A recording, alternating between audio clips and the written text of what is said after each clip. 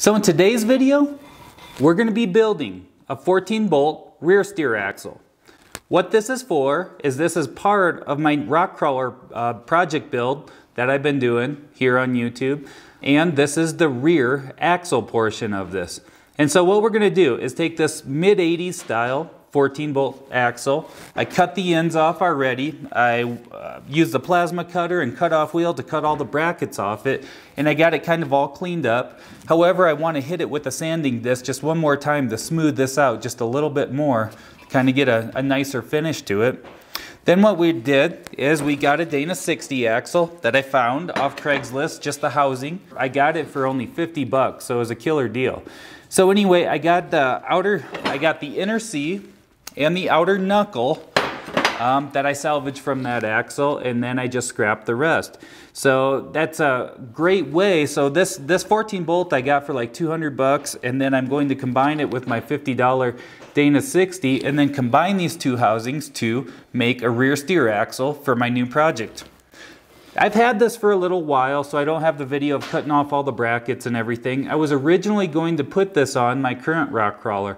However, that was going to take quite a bit of work in changing the rear end around, the whole back half of the chassis. So I just decided, hey, let's just start building another one, and I'll try and do it at a little bit more of a budget per se. My kids are getting bigger. I don't know how much longer they'll fit in the back seat of my current rock crawler, so let's just build one that they can learn to drive as well. So that's kind of where this whole project is coming from. So what we're doing, like I said, we got the 14-bolt housing here. We cut the ends off and got it all cleaned up. Now what we have to do is get these outers on there. These inner C's, I should call them, from the Dana 60. The problem is these don't, from the Dana 60 to the 14-bolt are two slightly different sizes. So basically, I still have the tube from the Dana 60 that I pressed out of here. There's two different ways I've seen people do this. One thing that they do is just leave the tube inside there and then get the tube machined down, and you'd have to almost machine all of it out of there to fit tightly onto this 14-bolt tubing. The inside diameter of the Dana 60 and the inside diameter of the 14-bolt are the same.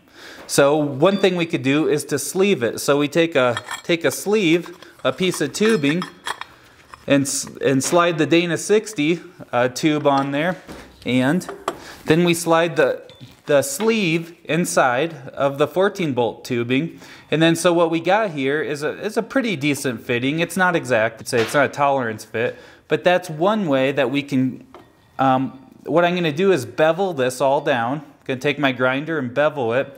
Then I'm going to put these inner C's on there with the knuckles.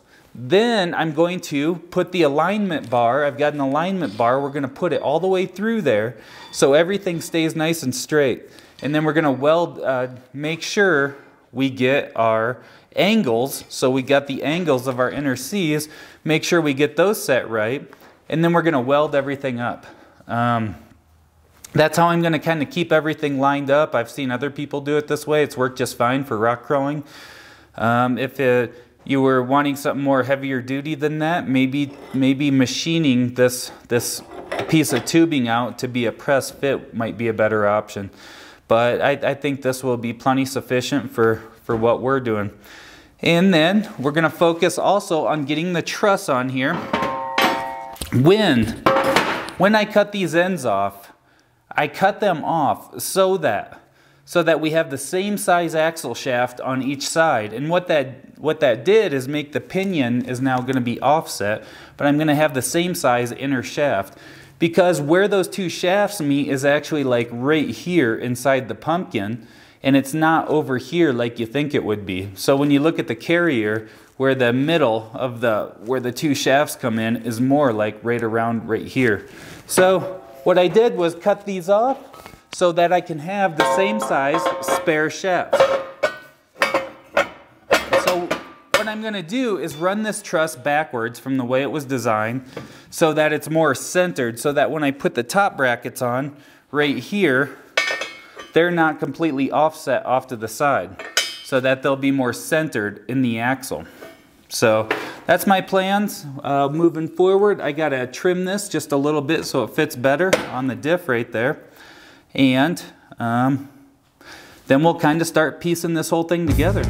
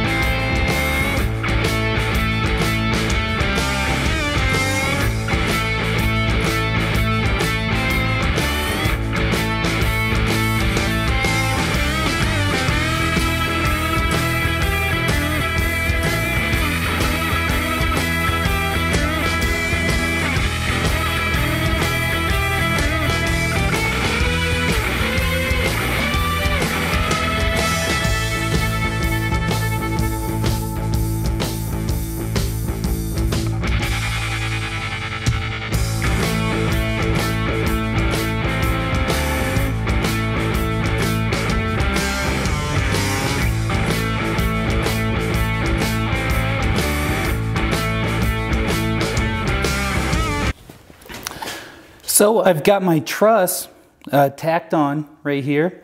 I've got the alignment bar going through the middle, and I've got each of these just kind of hanging loose. And what I'm going to do, to line all this up is I've got my angle finder. I made sure this was level this way and this way. And then so what I'm going to do is set my angle finder on here and then put these at, I'd say about 6 degrees. Seems to kind of be the average that people use. And going to set these at 6 degrees, so it's just kind of just like the front would be.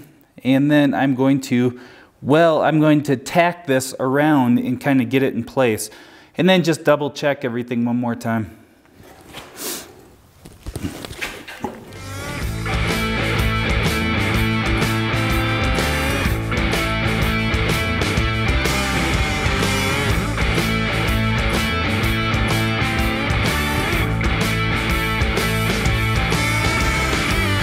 So I'm struggling just a little bit on this one, trying to figure out the best place to put my hydraulic ram. There's quite a few options, but I've tried several different variations. Originally, I was going to go like this and kind of do some flat plate to this plate and then tie this back, kind of triangulate it. But there's not enough room to get my diff, to get the differential in and out. What I'm trying to do is keep everything in line, a straight line right here, and it's just not the most optimum place to be putting a ram. Because the other thing is the diff cover kind of comes down out like this and down, and I don't have my diff cover in for this one yet, but I have it on order. But I can measure off my other axle to get a good idea about where it is. So another idea I was exploring was hanging the ram, kind of putting it upside down like this. It'd have to stick out just a hair more. And putting it upside down like that would really keep it perfectly straight in line. Then you can remove everything and pull the ram off to get your diff out and everything. And it would keep everything high up out of the rocks. So that's another option I'm exploring. However, it does get a little tricky with the mount and the cover, making sure you can still get these bolts in and out, and to make sure everything's there. I went back and I look at some other friends on how they've done these, and one option, I saw that one friend I have mounted it like this.